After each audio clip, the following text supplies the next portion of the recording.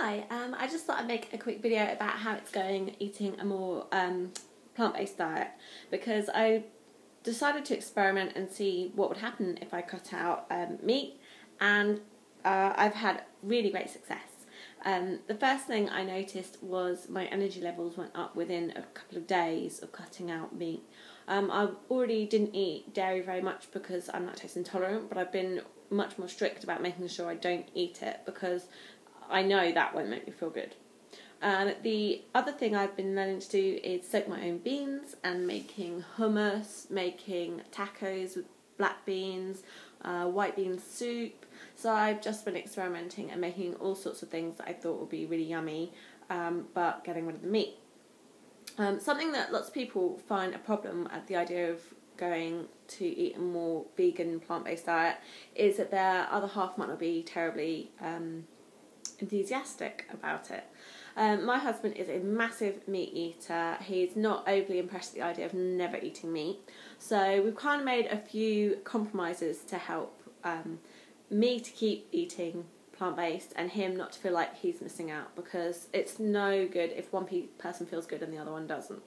So firstly, we have the rule that he can eat what he likes when he's not with me. So when he's at work, if he wants to buy a meat sandwich or a pasty or whatever, that's fine, that's cool. I don't even have to see it, I won't smell it, it makes no difference to me. The other thing I've been encouraging him to do is put meat on things that I've made. So for example, I made pizzas, but I used portobello mushrooms as the base, and I made a nut cheese, which actually he quite liked. But then he could add like ham or bits of salami or something like that to it, and then he gets his meat, and it again doesn't really matter to me because my own little pizzas didn't have any. Another thing that he's doing is buying some chicken ready cooked to put on nachos that I'm going to make tonight. So I'm making like black beans and stuff for my one, and I've made a hummus cheese using nutritional yeast added to hummus.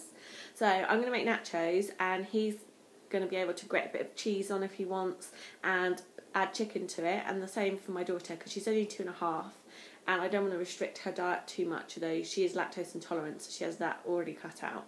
So so that she's not having my feelings inflicted on her, her father can take her out to buy a burger or whatever. So that's a couple of things that we've been doing. Another thing that I found to do, which I saw on WholeFit, was how to soak my own beans, which is incredibly easy, and I had no idea how much cheaper they were. So I've been buying dried beans and peas and stuff like that and growing them myself.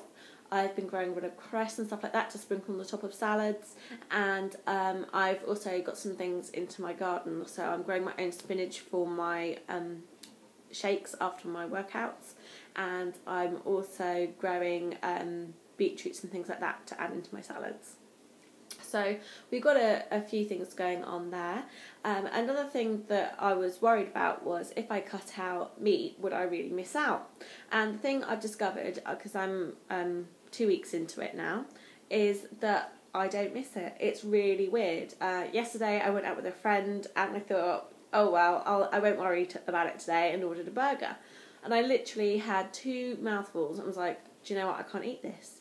So I don't really know what's happened to me, but I am not remotely interested in eating meat. I'm not kind of saying to myself I can't eat meat, I'm just making sure I have plenty of alternatives available. I've been doing like honey roasted chickpeas and stuff like that, so that I've got protein-based plant snacks to eat, so that when my husband decides to go and raid the fridge and eat half a ham, then I've got something that I can eat that I'm more than happy with, and I'd much rather be eating that anyway.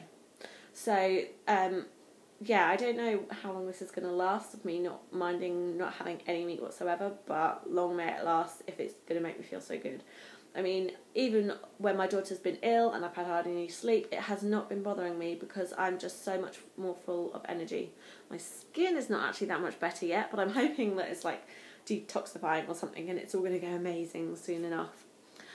So yeah, that's going really well.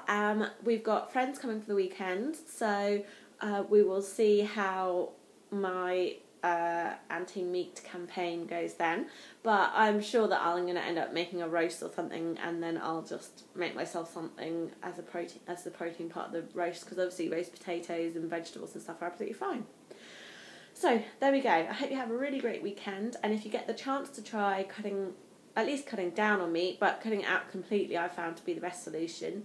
I definitely recommend giving it a go, even if you only try it for a week, because I can promise you'll feel way better.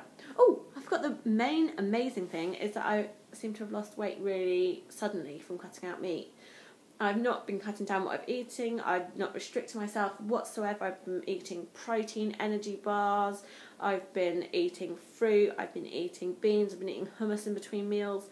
There's absolutely no restrictions on what I'm eating, but I seem to have lost weight because I guess I'm eating lower fat foods generally, although obviously I quite like coconut oil, so that's not particularly low fat. But anyway, yeah, that's going really well. So if you have any tips or ideas for me about eating plant-based, or any other things you think maybe I should be considering, like supplements, I'd be really interested to know. Okay, have a great weekend, and I'll be back with another video soon.